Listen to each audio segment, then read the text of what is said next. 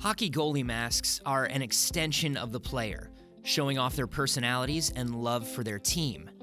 But they also protect the goalie from serious harm. So it's only appropriate that one NHL goalie decorated his mask with the likeness of someone that loved his team and spent part of his life protecting others.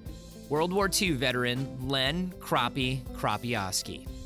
Winnipeg Jets goalie Michael Hutchinson recently tweeted pictures of the new mask featuring Kroppy, and it has delighted thousands of fans so far. A season ticket holder for more than 40 seasons, Kroppy made the 2.5-hour drive from Kenora, Ontario to every Winnipeg home game. He never missed a game until he fell ill in the spring of 2016, but he made a triumphant return and received a standing ovation from fans.